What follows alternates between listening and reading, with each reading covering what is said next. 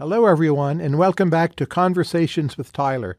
Today I am here with Yasheng Huang, who is Professor of Management at the MIT Sloan School.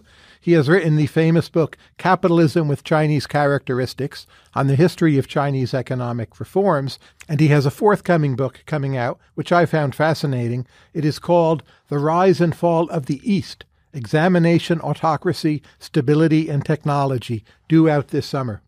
Yasheng, welcome.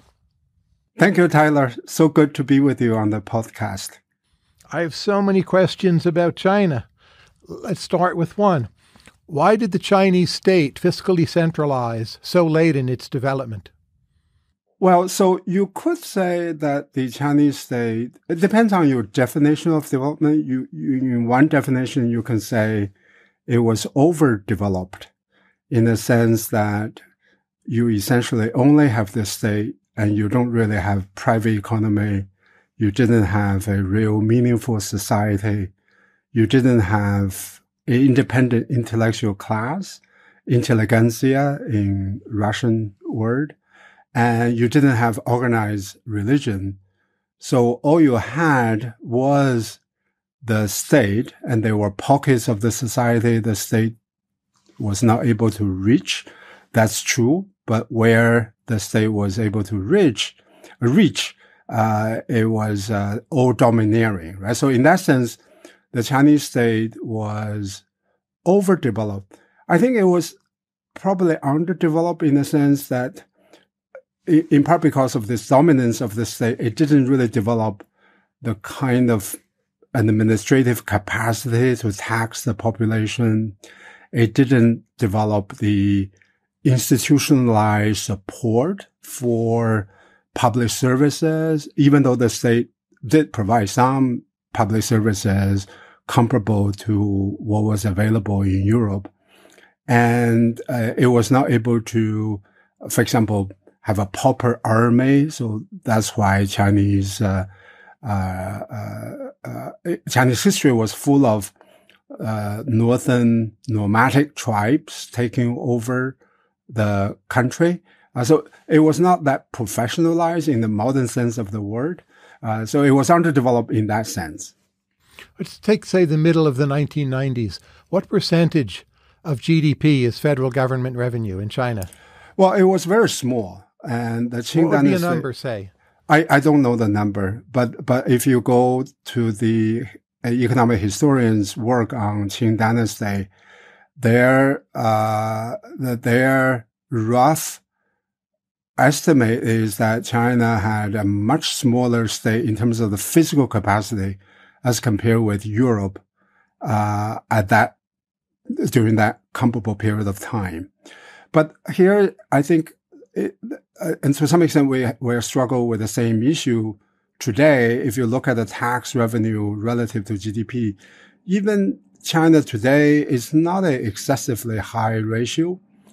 But if you look at the ownership role of the state, it is, has a big state sector.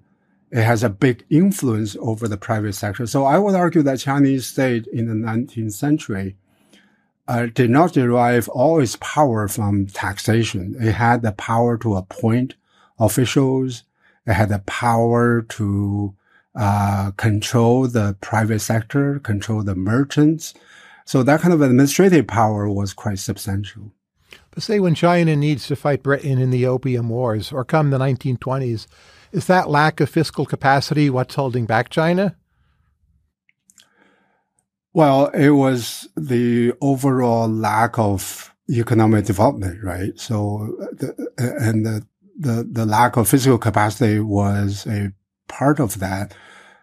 But the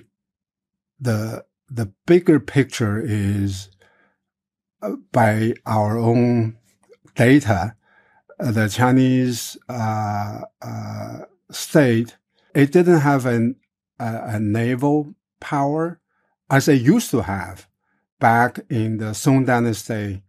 And in the Ming Dynasty, there was a famous event, the 7 voyages, where the Chinese ships were able to travel to Africa, to Arabia, and China relinquished all that naval power by 19th century. I read so many experts insisting that China should rebalance its economy toward consumption, yet China never seems to do this. Are the experts right? Is China right? No, the experts are not wrong, but the problem is that the low consumption to GDP is a symptom. It is not a cause of the imbalances of the Chinese economy. The bigger issue, I believe, is the fact that the household income share of the GDP is very low, right? So you have to save a fixed proportion of your household income.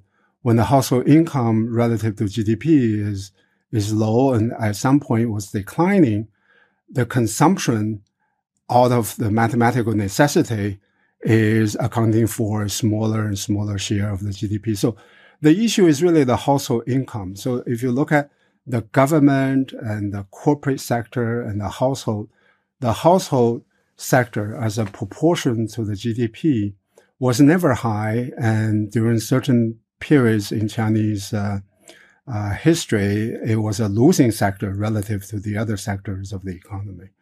And that gets to a deeper issue about essentially the power of the government vis-a-vis the household, the power of the corporate sector vis-a-vis the household. That's a bigger political economy question rather than a narrow fiscal issue. What's the biggest misunderstanding that American business elites have about the Chinese economy?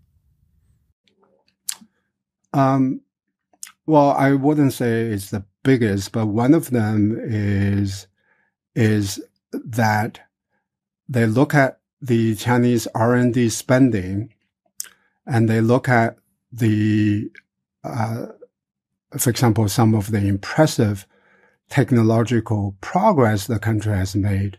And then they drew the conclusion that Chinese economy is driven by productivity and innovations.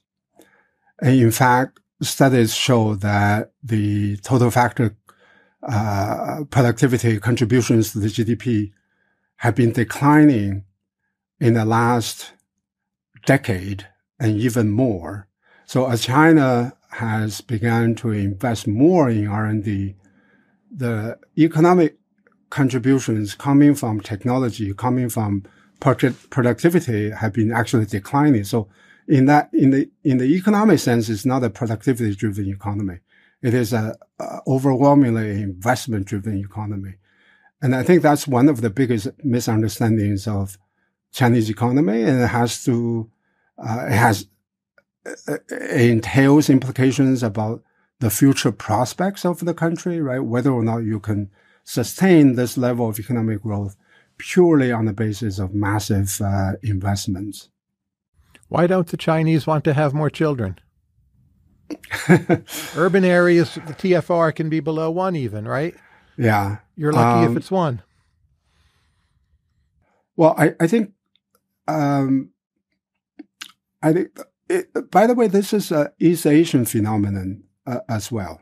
So part of it is the socialization of the norm because of the one-child policy that they instituted in the late 1970s. And they only lifted that policy in 2015. So essentially you had many, many years in which people were socialized in the norm that one child is the norm. But South Korea's done the same, right? They didn't have one-child policy. Yeah, I know. So that's the point I was trying to get, right? Japan didn't have a one-child policy. Japan has a very low fertility rate. But to some extent, it's comparing apple with orange. Japan is much more developed a society. The per capita GDP is much higher. So essentially, the fertility rate would probably be lower, naturally as a result of that difference in per capita GDP. But I think it's probably more than that. The land intensive, the nature of the Chinese economy and Japanese economy is it's very land intensive. So the urban costs of living are very high because of the very high housing costs right? So the common complaint we hear from young people in China is that they cannot afford the children. And there's a cultural norm that you need to have your own housing to be able to get married. And that may also deter family formation and therefore production of children, right? What's the future of immigration into China as population declines? And it's just started declining, right? Who wants to go there? Yeah, well, it's not a very attractive country to go now, right? So look at what happened during the COVID public health crisis, and this erratic policy from zero COVID to essentially no policy in place to control any kind of virus transmission. And now China is reporting 60,000 deaths related to COVID. And most people believe that's a vast underestimate of what the true number is. The erratic policy on economic management is also incredibly jarring. It undermines the credibility of the policy management of the government. I think that the bigger worry is foreign capital ahead of foreign migrants. Foreign capital, the reorganization of the supply chain, and China used to be a factory for the world. Now many companies are rethinking about whether or not they should rely so heavily on supply chain in China. And for example, if you look at the recent iPhone 14, parts of it are made in India rather than in China. I have heard from many companies that they are going to move out the part of the production that caters to the world market to other countries. They are going to have the production catering to the domestic market stay in China. So China increasingly is becoming a factory for itself rather than factory for the world. So I think from the immediate economic perspective, the reluctance of foreign capital is a bigger concern than the lack of immigration. In the long run, probably the labor supply is becoming an issue, and they may rethink about the immigration policy. What are the possible Chinese origins of the phrase laissez-faire? Well, I'm not a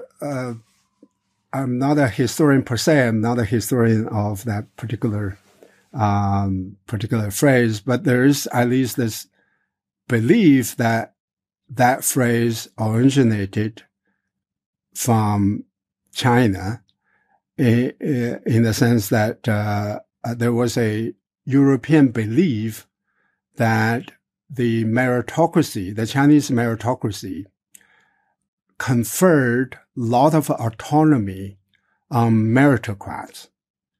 They could do the things that they wanted to do without the close supervision from the emperor. And so one version of the origin of that word is the Chinese meritocrats, the Chinese court officials, the Confucian mandarins enjoy a lot of operational autonomy, and they could do whatever that they wanted to do. And we know for a fact that's just not true. The Chinese court officials didn't have any operating autonomy, nor did they have any ideological autonomy. Why did Chinese literacy appear to stagnate in the 19th century? Yeah. So this is a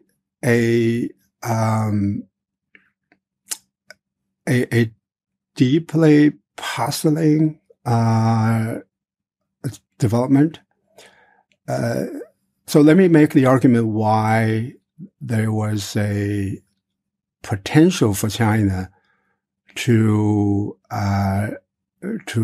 raise its literacy. They implemented the examination system back in the 6th century, and the state began to provide not universal education, but something closer to universal education. It was more like a preparatory education for boys and men to be able to take the civil service examination, right? And the costs were subsidized by the state, and the apparatus, the infrastructure was quite widespread and developed, and there was a cultural premium placed on being able to read and write. So they had all the conditions for further literacy and even universal literacy. Number of factors hindered the further development of literacy. One of the bigger factors was that this entire system was designed for half of the population only, for the male half of the population. And so the females didn't have access to the preparatory schools, and they couldn't take the civil service examination system. Also, there was some spillover from the male to the female in terms of basic literacy, but the scale was not that big. The other was that the entire education was organized around memorization rather than teaching people how to think. And one problem with that was that there was never any kind of liberalizing value that came from rote memorization of the Confucian texts. And those texts were usually extremely conservative and backward looking. So not only the female half of the population didn't benefit from that, there was no kind of liberal value that came from this apparatus of education that would sort of over time advocated for universal education beyond the male half of the population, right? So there was almost like a self-contained restriction on the scale of the literacy to the male sector of the population. I think the third reason is economics. And Chinese economy didn't develop commercialization, didn't develop at a scale that we saw in Europe. And that didn't really increase the demand for human capital, for basic skills. If you run a bureaucracy, for a country the size of China, you may need 10,000 people, 20,000 people, 40,000 people, 100,000 people. But if you run a commercial economy, you need millions. You need tens of millions of people working in the factories and doing this and that, producing this and that, right? So the demand for human capital, when you don't really have a commercial economy, is always going to be limited if all you need is the human capital to run the bureaucracy, right? So I would say that all these factors combined together restricted the what could have been a earlier literacy revolution that failed to occur in China. If you look at, for example, going back to the 16th century, China had a decent literacy as compared with some European countries. But the difference is that in Europe, you had this explosion of literacy, whereas in China, it stayed at the same level. The initial level didn't translate into a higher level, whereas in Europe, it did. Now, you argue in your new book that the imperial exam system weakened the horizontal structure of Chinese society, prevented China from developing civil society. What's the mechanism for how that works? So I can see that the exams might pull away some smart people, but there's still plenty of people left in China. Why don't the remaining people develop some kind of civil society? Well, but the norms are shared beyond the select few who eventually succeeded at the exam, right? It's kind of the bottom of the pyramid. The bottom of the pyramid, it is not the people at the bottom of the pyramid didn't aspire to become a bureaucrat, didn't aspire to excel at the exam. They all wanted to become a bureaucrat. They all wanted to be educated in Confucian ideology. But why are the norms so homogeneous? You go back to the Song Dynasty. Southern China is extremely commercial, very diverse. The whole world passes through China, the Silk Road. Why do the norms end up so stultified, so homogenizing? Well, so I think I didn't quite say it in my book, but I think this is a plausible explanation. What the examination system did was it was homogenizing the smartest people, right? So essentially the smartest people were socialized and their ideology was homogenized into this very stultifying Confucianist ideology. If you begin with a worldview that, smart people are the people who begin to make breakthroughs in ideas, in the organization of the politics, in the organization of the economy, those people in China, the smartest people in China, were completely homogenized, right? So yes, you have a lot of other people that were not able to be part of this system, but they were not the ones that were sort of naturally disposed toward making transformational changes, toward coming up with revolutionary ideas, toward coming up with a new religion, new way of thinking, right? So in that sense, the civil service examination system was incredibly successful, even though the number that eventually made it is not that big. But the bottom of the pyramid is big, and the people who are most at risk of making societal ideological breakthroughs are completely homogenized. Does the history of civil service exams in Korea and Vietnam run the same way, or is that different? Yeah, they were less watertight as compared with the Chinese system, and they were probably less well organized as the Chinese system. Also in Japan, they also had a version of the civil service examination system, but they didn't really continue the system beyond the 12th century, 13th century.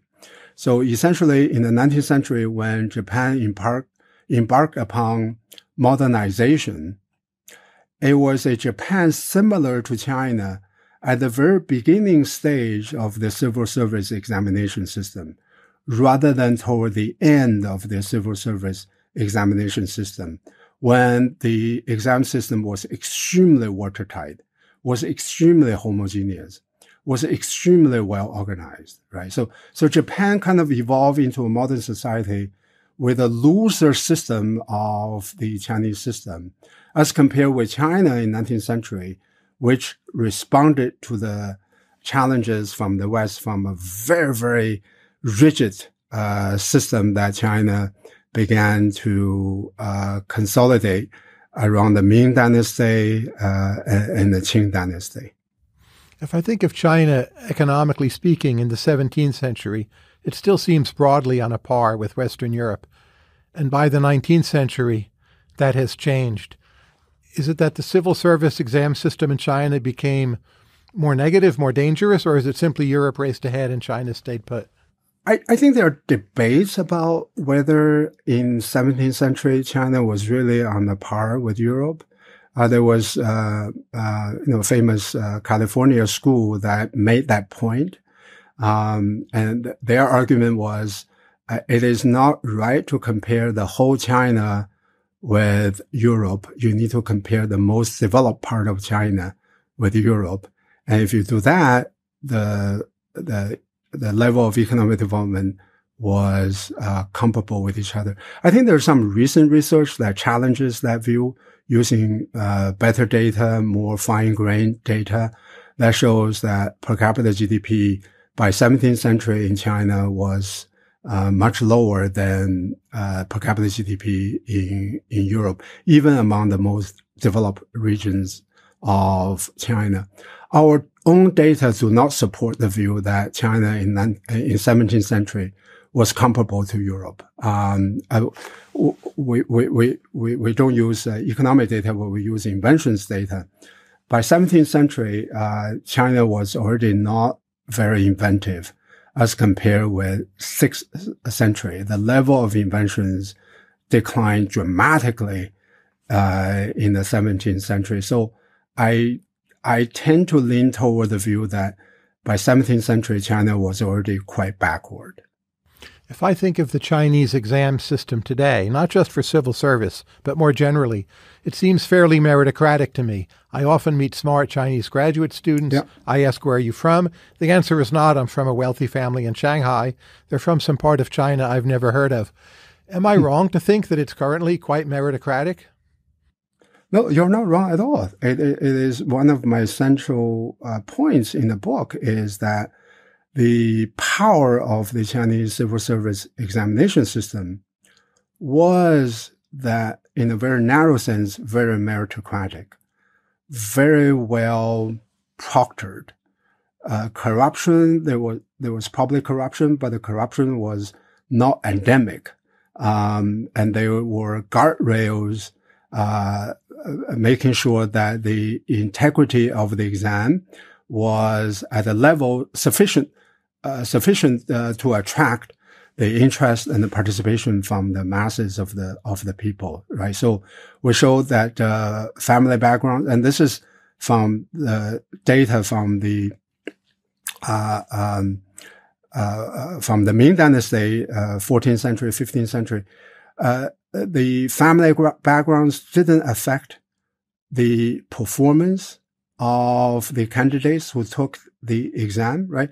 Which is quite remarkable, right? If you think about SAT today, even today, there's some correlation between the exam performance and the backgrounds of the people who take the exam. So Chinese had a very well-developed system to make sure that the economics didn't affect the performance through a subsidy program, through a very well-administered protocol of the civil service examination system, anonymization. China invented a double anonymization system. The examiner didn't know who the examinee was. The examinee didn't know who the examiner was, right? So it was a very sophisticated system.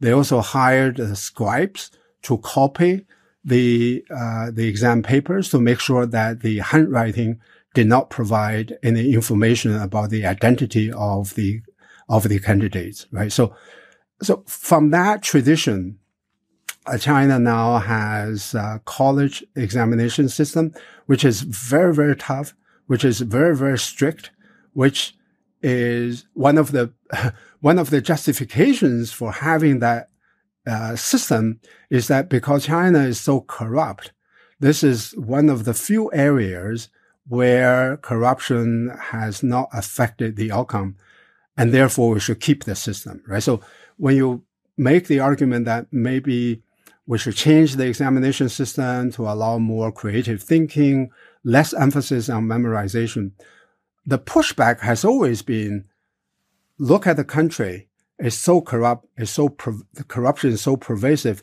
This is one area that is not corrupt. Let's not destroy that isolated area of cleanliness and the capabilities, right? So yeah, I have no problem with what you have just said, which is that Chinese exam system is very meritocratic. If I look at China today, I'm never quite sure how much civil society I should think China has. So one sees the zero COVID policy being repealed quite suddenly, possibly because of all the demonstrations. Could it be there's a lot of civil society in China? It much more often takes the form of demonstrations, which are highly numerous and frequent in China, at least before zero COVID. And then a lot of the rest of it takes place on WeChat, which is not quite visible. But isn't Chinese civil society much stronger than it looks if we apply, say, Western benchmarks? No, actually, if you apply Western benchmark, it is a very weak civil society, right? So there's a difference between a civil society consisting of isolated individual actions and a civil society that consists of organized activities that have a program, that have financial support, that have the capability to operate independently. By the second criterion, China has none of that, right? So if you look at the recent protests against COVID controls, zero COVID controls, let's keep one number in perspective. By various estimates, in 2022, there were probably 400 million people under some sort of long-term quarantine, right? And let me just concretize that word quarantine.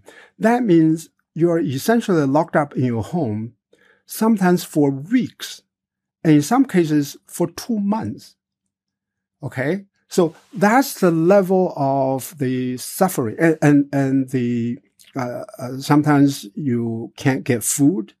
Sometimes you cannot get patients into the emergency room because the hospital also shut down, refused to take in patients who are tested positive or who cannot show a negative test on COVID, right? Some people have died.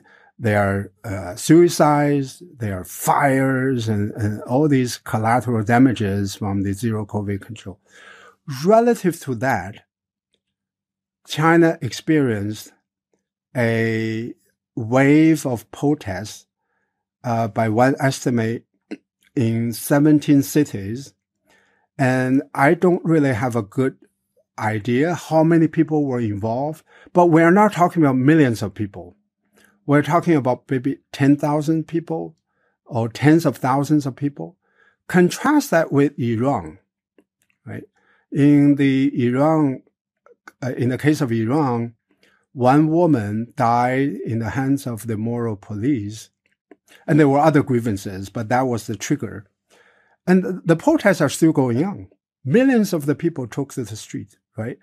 And in Iran, the religion played a big role. If you look at the color revolution in Tunisia, it started with a peddler whose assets were confiscated by the government official, and then he and then he committed suicide. That sparked the color revolution. Those kind of brutalities toward small peddlers happen almost on daily basis in China, right? So it's very important to specify relative to the grievances and the level of the misery. We are not talking about large scale social movements here. These are individual actions. These are spontaneous actions. The complaints on WeChat, these are not organized. These are essentially individuals expressing their frustrations. They are not really using WeChat to coordinate their actions.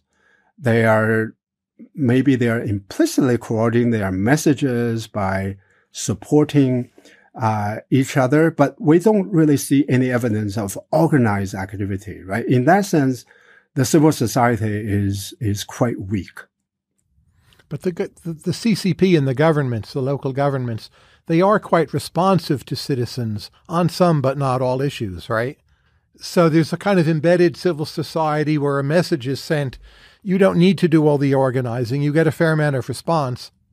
And it's like a kind of shadow civil society. Yeah. So, but that's a different framing, right? So this is about a government, even though it is autocratic, that is still reasonably responsive to the demands of the citizens. And therefore, the argument is that you don't really need organized civil society to press their demands, to press their policy preferences. I think in some sense that's correct, right? So if you look at what the CCP has been doing, it is actually quite clever, right? So it's not the case that they don't take input from the society. They create portals, they create websites, they create phone numbers for the citizens to call in. They also do surveys, right? What they want to do is they want to solicit opinions and information from the citizens without creating conditions for the citizens to get organized, right? So if you think about all these opinions you express to the government through the government-controlled portals, you are doing it as an individual. You're not doing it as a member of a larger group. The CCP has no problem with that. And sometimes those opinions can be quite negative. The CCP has no problem with that, right?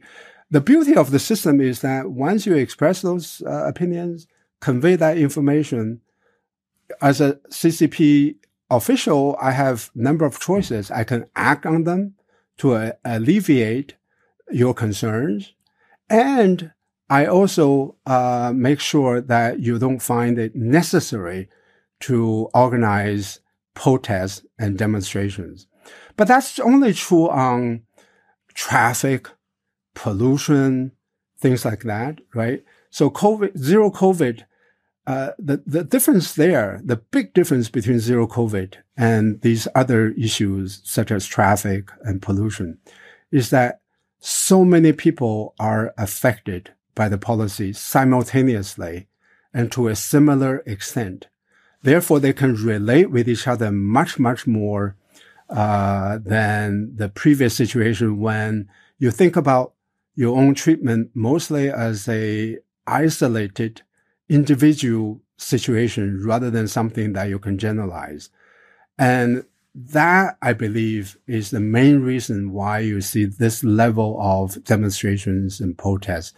And yes, China has had a lot of protests, but those protests tend to happen in rural areas, in less urban settings, in isolated situations, and on single issues, right? So usually in the 1990s, it was about the land that the government took away. And then it was about the salary that the employers were late in paying my salary. So there were protests about that. Very single issue, very focused. But this time around, you're talking about people demanding the CCP to step down, demanding Xi Jinping to step down. That's just something entirely different from what we saw before. Now, in your book, you write of what you call Tulloch's curse, Gordon Tulloch, having been my former colleague, namely embedded succession conflicts in an autocracy. Why has Chinese succession been so stable up to now? And will we see Tulloch's curse whenever Xi steps down, passes on, whatever happens there? So I do want to modify the word that you use, stable, right? So there are two ways to use that term. One is that to describe the succession process itself. If that's the situation we are trying to describe, it is not stable at all, right? So if you look at the entire history of the PRC, there have been so many succession plans that failed, and at a catastrophic level, right? One One potential successor was persecuted to death. Another fled and died in a plane crash. Others were unceremoniously dismissed, and one was put under house arrest for, almost 15 years, and he died. But no civil war, right? Yeah, that's right. So civil war. That's right. So there's another sort of way to talk about stability, which is stability at the system level, and that you're absolutely right. Despite all these problems with these successions, the system as a whole has remained stable. The CCP is in power, right? And there's no coup. And there were not even demonstrations on the street associated with the succession failures, right? So we do need to distinguish between these two kinds of stability. By one criterion, it was not stable. By the other criterion, it is quite stable. The reason for that is, I think, although it's a little bit difficult to generalize because we don't really have many data points, one reason is the charisma power of individual leaders, Mao and Deng Xiaoping, right? So these were founding fathers of the PRC, of the CCP, and they had a prestige and using Max Weber's term, charisma, that they could do whatever they want, and while being able to contain the spillover effects of their mistakes, right? So the big uncertain issue now is whether Xi Jinping has that kind of charisma to contain future spillover effects of succession failure. So since 1970, and this is a remarkable statistic, since 1976, there have been 6 leaders of the CCP. Out of these 6 leaders, 5 of them were managed either by Mao or by Deng Xiaoping. So essentially, the vast majority of the successions were handled by these 2 giants, right? Who had, outsized charisma, outsized prestige, and unshakable political capital. Now we have one leader who doesn't really have that. He relies mostly on formal power, and that's why he has accumulated so many titles. Whereas he is making similar succession errors as the previous 2 leaders, right? So, obviously we don't know because he hasn't chosen a successor, so we don't really know what will happen if he chose a successor. But my bet is that the ability to contain the spillover effect is going to be less rather than more down the road, because Xi Jinping does not match, even in a remote sense, the charisma and the prestige of Mao Zedong and Deng Xiaoping. There's no match there. In Chinese history, if we look at the years 220 AD to 581 AD, why is that your favorite period in Chinese history? Well, some people may say that's my European bias. That period was quite similar to Europe after Western Roman Empire collapsed. China at that time was more of a federation of states rather than a unified empire. It had multiple governments rapidly replacing each other or simultaneously existing parallel with each other. There was a lot of human capital moving around. The intellectual environment was quite free, and there was not a one dominant ideology lording over other ideas and other ideologies. Confucianism was powerful, but it was first among equal rather than a monopoly ideology. And in fact, there were many intellectuals at the time who openly challenged the authenticity and legitimacy of a Confucianist ideology. It was also a period of enormous creativity, right? In terms of poetry, in terms of humanities, and crucially, in our measure, in terms of technological creativity. China reached its peak in terms of inventions divided by population during that period. Why so few female emperors in Chinese history? Well, so let me answer that question by relating my answer to your prior question. During the period we were talking about, Buddhism was a formidable ideology competing with Confucianism. Buddhism was actually quite friendly to the female half of the population. The only female emperor of China, formally, there were some female regents, but the only formalized emperor who was female was a Buddhist. And also during that period of time, there were other East Asian states that had female rulers. And then Confucianism took the control and weaponized by the civil service examination system. Confucianism was extremely hierarchical, extremely hostile toward women, and very rigid in terms of the social hierarchy, in terms of gender treatment, and it marginalized the women.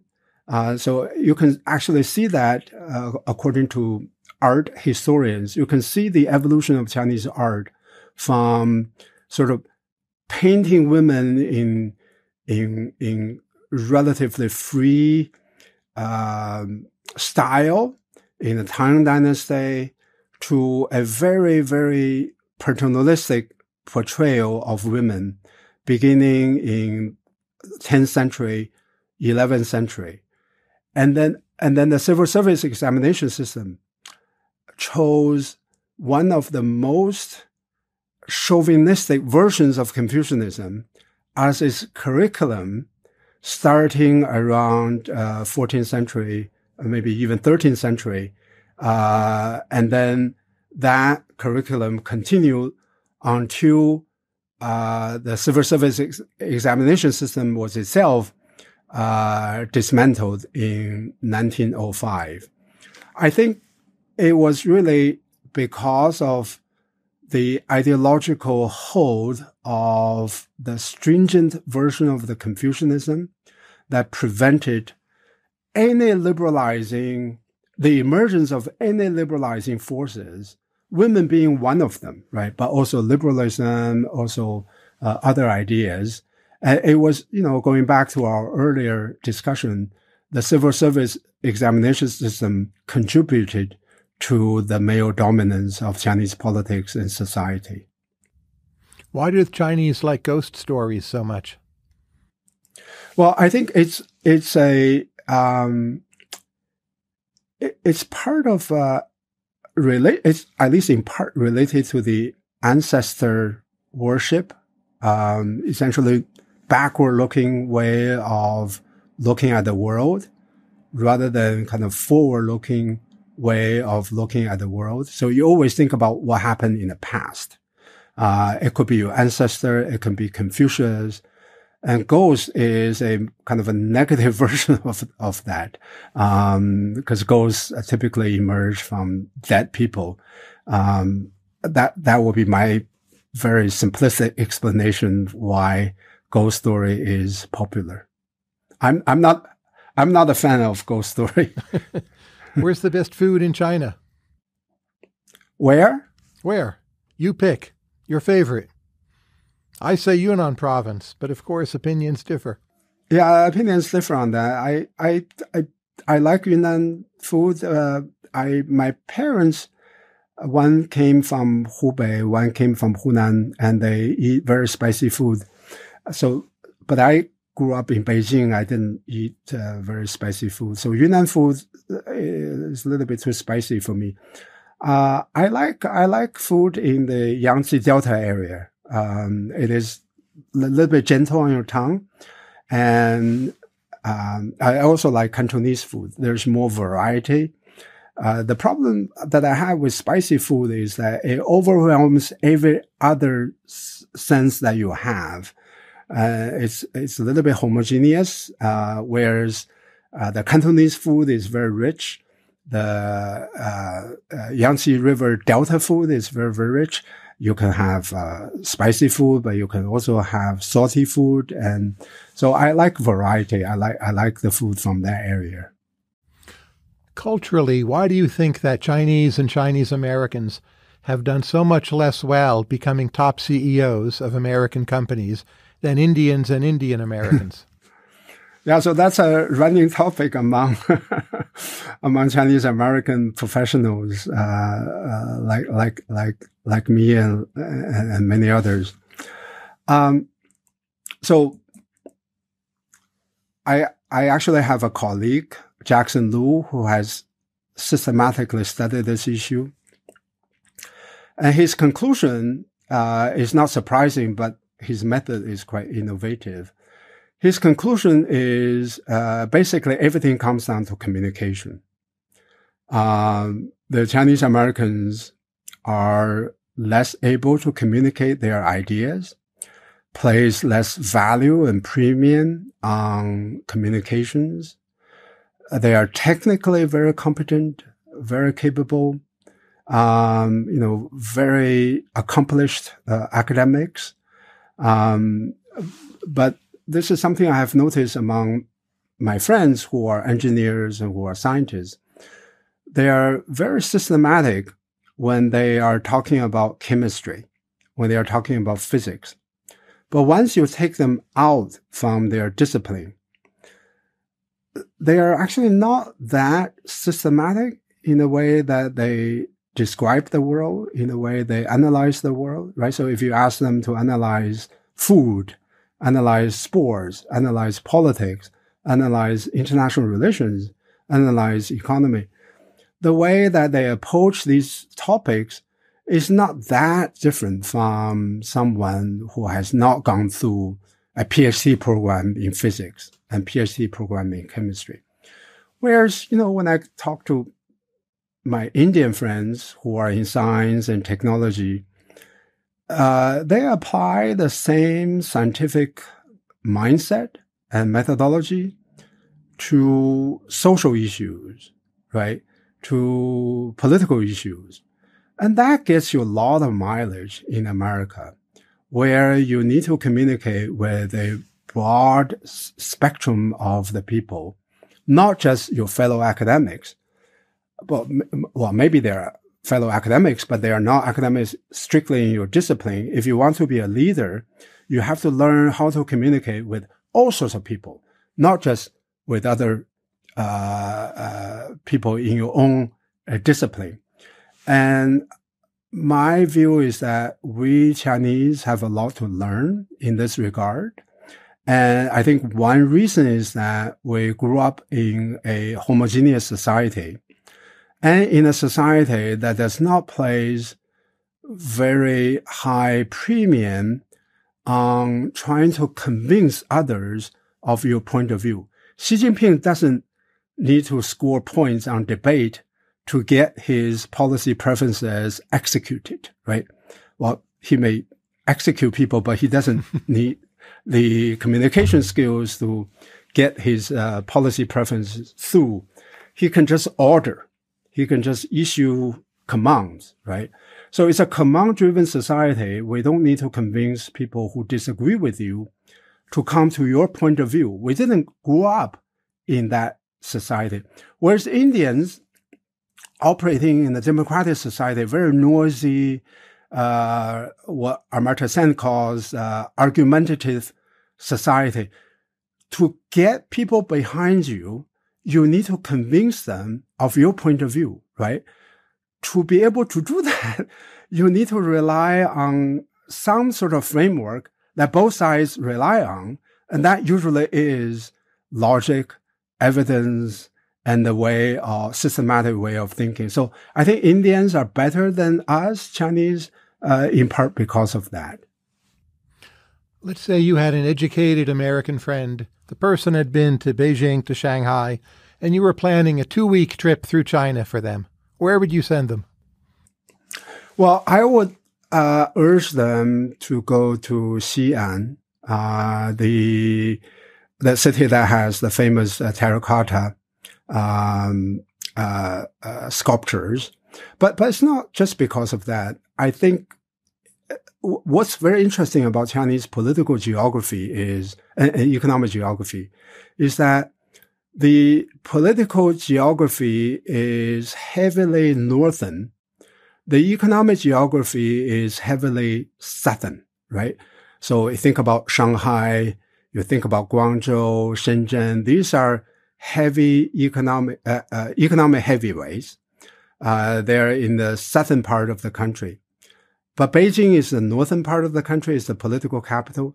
Xi'an used to be the capital of imperial China for many, many centuries, right? So to understand kind of the political mindset, and by the way, Xi Jinping has very deep roots in that province. To understand the political mindset of China, you need to go to that part of the country, right?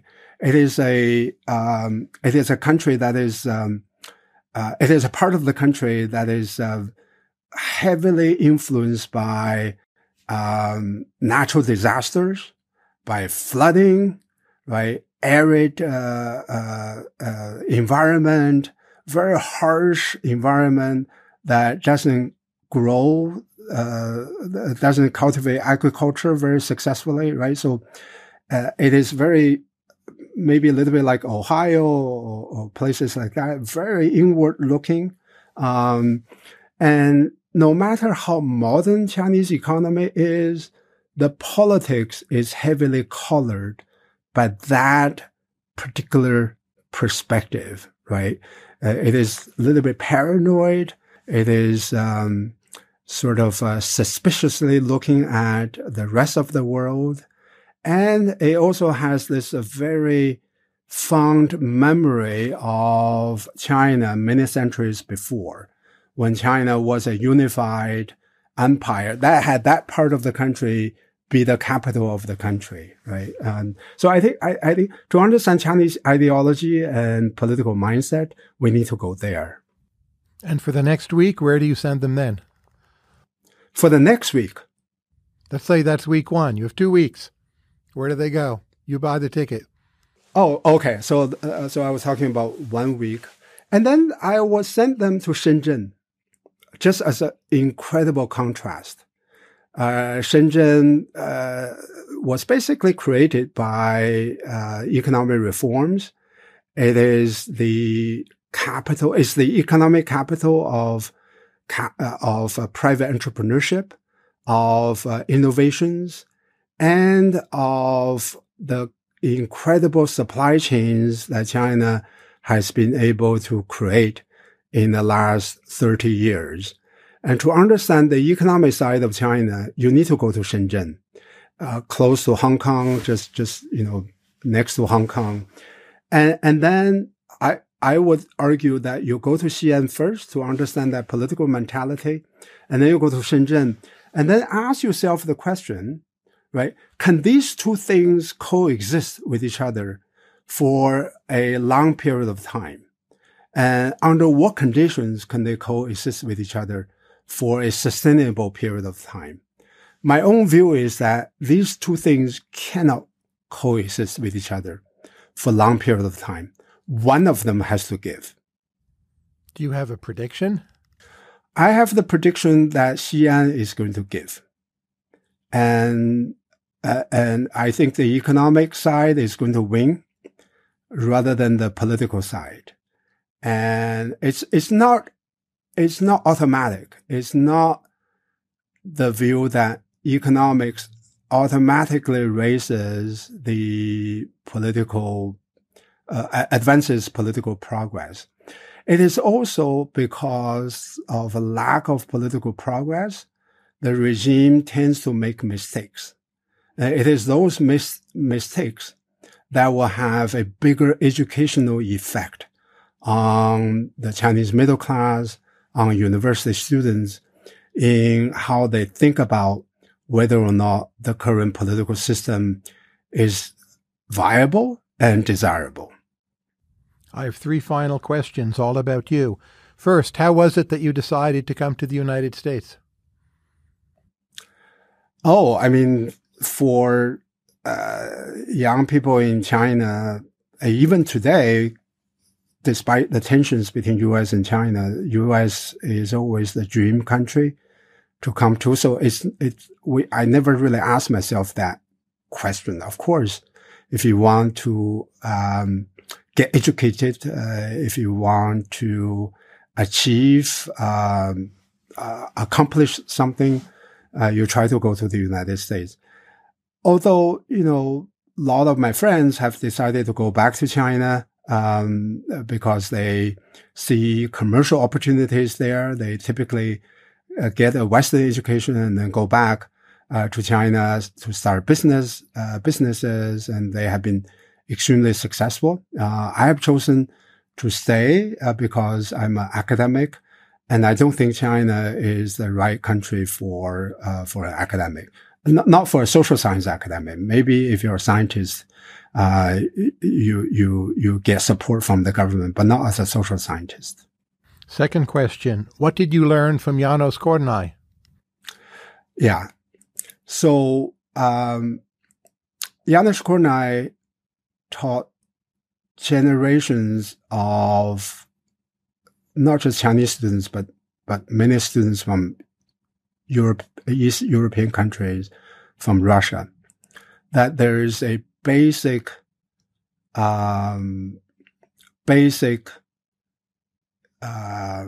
illogic with socialism. And so before János Kornai, we tended to think about socialist system in vague, general, and sometimes ideological terms. János Kornai taught us that it is rooted in the system, right? The investment hunger, the self-budget constraints, right?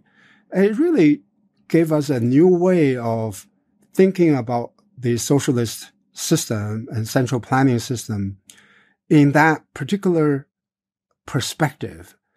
And that really was revolutionary, because you don't have to be an ideologue to be critical of central planning.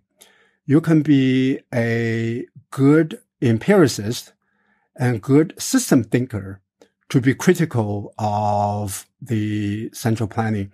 And we didn't have that kind of language until János Kornai provided that language, right? The investment hunger, the soft budget constraints. And now soft budget constraints are being used not just by people who study central planning, but also by people who study other types of economic systems. And that was remarkable. It helped us. It also helped us, help a lot of Chinese students think why China was different from other centrally planned economies in terms of soft budget constraints. China seemed to have harder budget constraints as compared with Soviet Union. And there were a lot of debates about why this was the case. So that led us to look at the history of reforms in China, look at the Great Leap Forward, look at the decentralized organization of the economy, even before the economic reforms in 1978. I'll again mention your forthcoming book, The Rise and Fall of the East, Examination, Autocracy, Stability, and Technology, which I found one of the most interesting books on China. But to close, just tell us, what do you plan to do next? Yeah, so I am collaborating with a number of professors, and some of them are based in China, on a book project looking at the history of Chinese technology using the data set that I already used for this forthcoming book. But we are going to devote the entire book to this topic. And this is the title of the book is the Needham question. Joseph Needham famously asked the question in 1969, how come China failed to take off and had its own industrial revolution, even though it had a very advanced technology, very advanced science? So we're trying to answer that question using the database that we have constructed. And I just learned from the Princeton University Press that they are going to award a contract to us. And we already have 3 chapters finished, and we hope to finish the book by the end of this year. Congratulations, and Yasheng Huang, thank you very much. Thank you, Tyler. This is such a wonderful conversation. Thank you. Thank you very much.